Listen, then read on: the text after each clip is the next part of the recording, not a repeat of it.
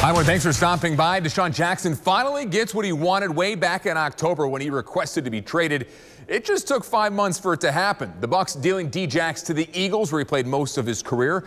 Earlier today, Jackson saying bye to the Bucs on Instagram, writing, quote, "Tampa, it was a great experience, but things didn't work out. Looking forward to my next destination." And that next destination, the city of brotherly love.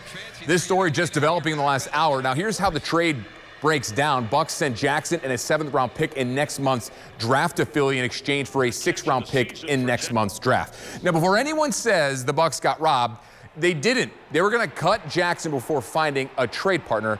Better to get something in return than nothing.